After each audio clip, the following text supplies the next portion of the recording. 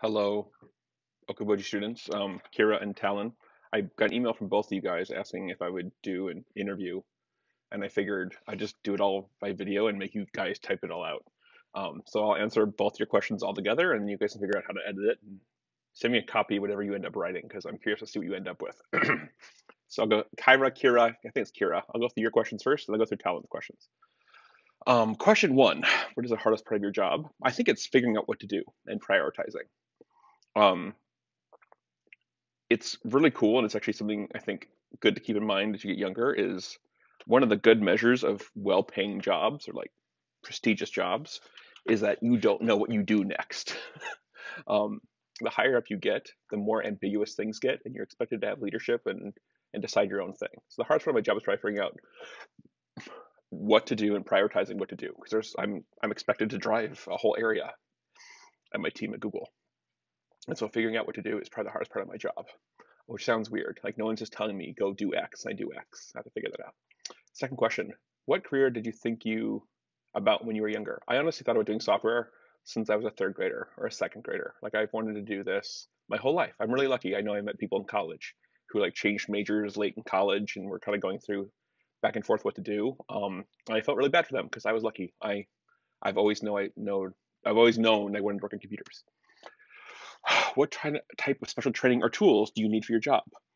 Um, Really, just a computer is all I really need. A decent computer. Um, the fact that I have a computer engineering degree, bachelor's degree from Iowa State helps. Um, and I, use developer tools, things to edit code, things to look at source code, bug trackers. I'm in my web browser all the time for email and calendars and chat stuff. Um, and then on the programming side, there's a bunch of like programming specific tools, compilers and tools to look at source code and all that fun stuff. Where did you learn the skills you needed for your job? I learned some at Iowa State as part of my bachelor's degree. I taught myself how to program, kind of starting pretty young in middle school and a little bit elementary school, I think.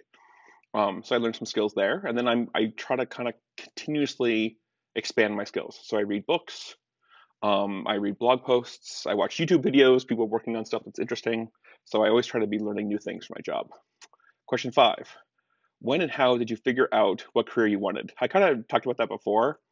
I know I've always wanted to work in computer stuff. Um, I'm in a weird little thing called product management, and so that's a bit different. Um, but it's all kind of thinking about software and working on software. Um, when and how did you figure out what career you wanted? Again, I kind of knew I wanted to work at computers since I was a third grader, which is good. And then as I, kept doing things I enjoyed, and I got a job working on some programming stuff in Iowa in Milford when I was in high school, and I just kept like doing it. So it's been good. When did you feel the most challenged after beginning your career? How did you deal with it? Probably the most challenging thing was actually dealing with my EDD. I have diagnosed ADHD, and I didn't find out I had it until I was working at Microsoft. So I was in my 20s. And that was really tough. And so getting medicated for it and, getting therapy for it and figuring out, even now, even with medication, I still find ways to struggle. So I'm always kind of thinking about the best way to plan my day and organize my work and not get distracted. So I don't think I figured it out yet, but that's kind of how I deal with it. What is the favorite part of your job? I love the people I work with. I work with super smart people. I love building tools that other people use to build things, which is exciting. I always talk like I work on developer tools. So I don't build apps. I build the tools people use to build apps. So the analogy I use is I build hammers and I build 2x4s and I build construction cranes. And then other people build the buildings. And so building cool tools so that other people build cool stuff is really fun.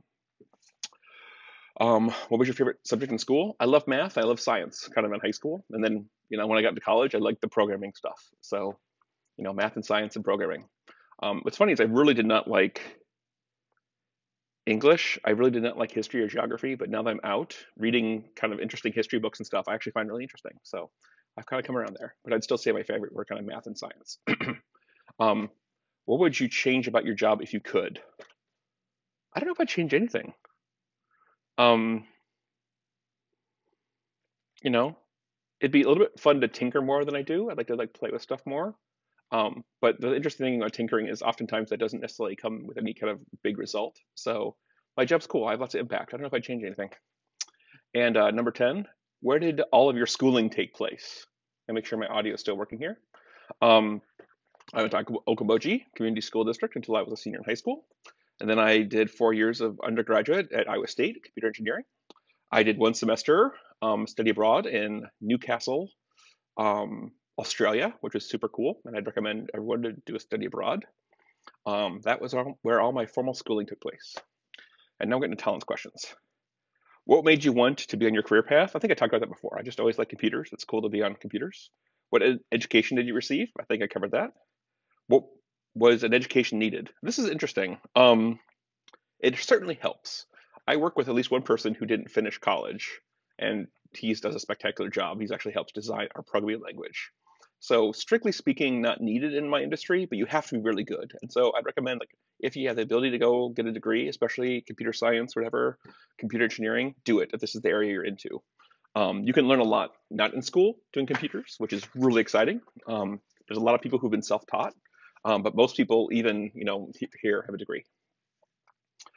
Is it beneficial to seek opportunity rather than schooling? I would say if you have a chance to go to college, go to college, because you'll get a basis, especially on the theory side, that's really useful. And having like a liberal arts degree and just having access to some of that stuff, like the technical writing class I took in college was super interesting and really useful. I took a bunch of women's studies classes that I thought were fascinating and super useful, just giving a broader perspective on life. Um, uh, I took philosophy classes at university that I thought were also really compelling and kind of changed how I thought about things. So, um, there are famous examples like Bill Gates and Mark Zuckerberg and others who dropped out of college. In general, I'd say if you have an opportunity to go to school, do it. What is your estimated yearly income? I'm not going to tell you, but you can look up what people make in software, and go ahead and do that. Are software engineering companies going to be relevant in the next 10 years? I absolutely think so. I think the whole world is being eaten by software.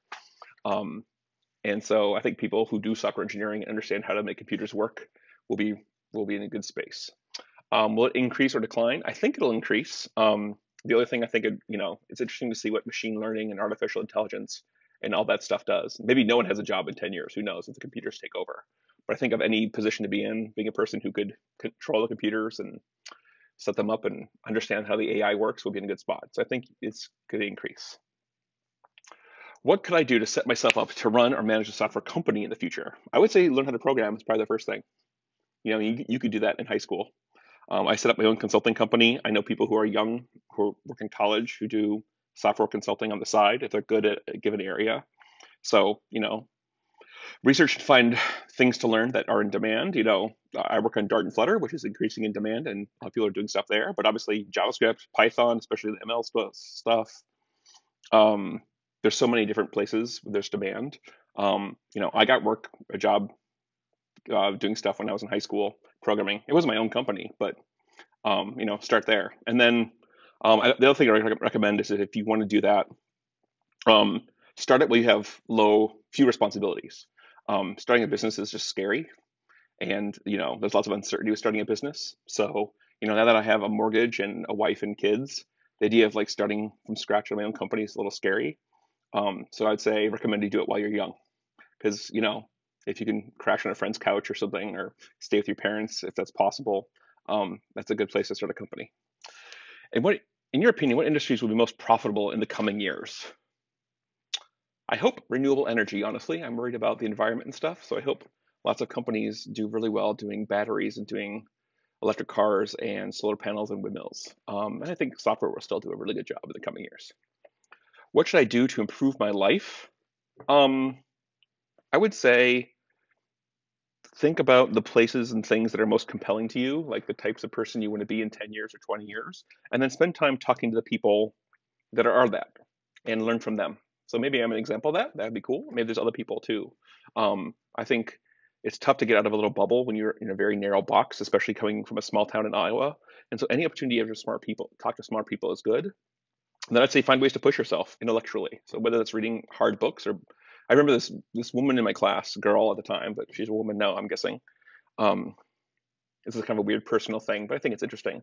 I was reading some adult magazine, more adult magazine in the library at the high school, like Newsweek or something, like a news magazine, nothing for teenagers, right? And I remember her asking me, she's like, why do you read stuff like that? Like she just was confused. She didn't understand why someone in high school, a teenager, would be reading adults news magazines.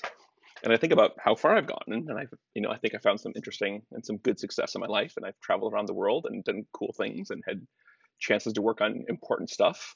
And I think that's the answer. Like, um, don't think that you're stuck with the age you are now and what's expected from most people your age. Like, you can go so far beyond that. Like, Bill Gates was writing software when he was in high school, and finding ways to sell it and do interesting things. Mark Zuckerberg started a company in college. I did consulting work in college and high school, and I was doing independent consulting for my dorm in college and making really good money. So like, I said the most important thing is like expand your horizons. Do that by reading stuff, by talking to people, and then by pushing yourself. Learn how to program. Teach yourself. And don't let the fact that maybe you're not learning a lot in class or that how fast I mean, I'm sure the teacher's doing a great job, but push yourself. There's no reason for you to wait. If you want to go into physics, like go teach yourself the basics of general relativity or quantum mechanics. Like you don't need to wait for the school to teach you. Push beyond that. Um, are there any online opportunities I should be doing to make money? The most important thing I would say is like don't try to be an influencer. Um, it's people are everyone's trying to make their own TikTok thing or YouTube channel, and that's interesting. And there's lots of interesting people doing interesting work there. The number of people who are successful there are so tiny. Don't get sucked into that. I would say a good opportunity is like find ways to help people solve problems they have. And software is a great way to do that. And I would say try to dig in there. So there's 12 minutes. I'll upload this to YouTube, and I hope this is useful to both of you. You have my email address, so if you have any follow-ups, let me know. I hope this is useful.